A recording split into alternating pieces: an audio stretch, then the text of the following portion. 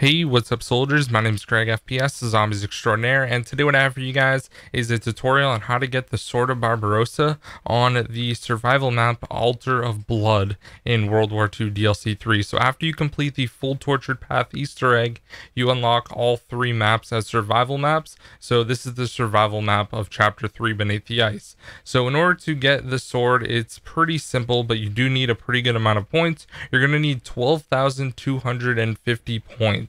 Now, I actually found out that the sword is actually really good, and you guys will see some gameplay of that soon. But what you have to do is go up to all 4 of these different plates, and you have to drop 1,750 points. So if you didn't know, if you press left on your D-pad, you drop 250 points. So once you drop 1,750, you're gonna get kind of like a weird activation noise. It's kind of like a ring, and you'll also see like some electricity going, as you can see right here. I'm gonna drop it 7 times and boom. So 1750 at each of the 4 different pads. It's pretty self-explanatory, but you do need a pretty good amount of points. Now I do want to give a big thank you to my friend BBat, who actually showed me how to do this, because I had no idea. So if you want to check out his channel, it'll be linked down below. So as you can see here, we're going to the last pad and we're going to drop 1750. Just make sure you're a little bit away from when you're dropping the points, because as you guys are going to see here, we have to drop them at all 3 of the bowls, but I was dropping points and then picking it up,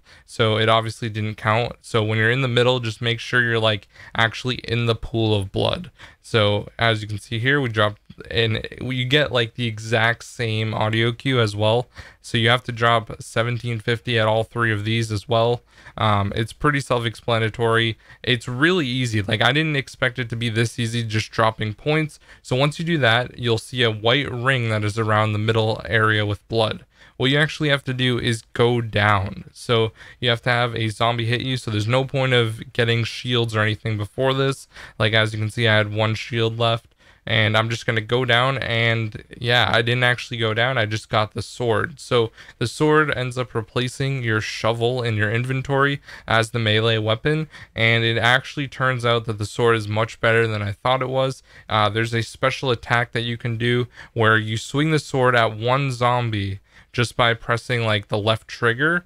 And then if you press your melee button, after that, like for example, if you're playing on tactical, you just press circle, it will actually shoot a charge out at all the zombies. And if there's 1 zombie that is already red, it's going to end up killing like all of them. So I didn't actually know how to do this at first, but once I figured this out, it can literally destroy hordes of zombies, which is really good. Now, the only thing that really sucks about the sword is you don't get any points for killing zombies with it. As you can see, that was like a lot of them that were getting affected by it.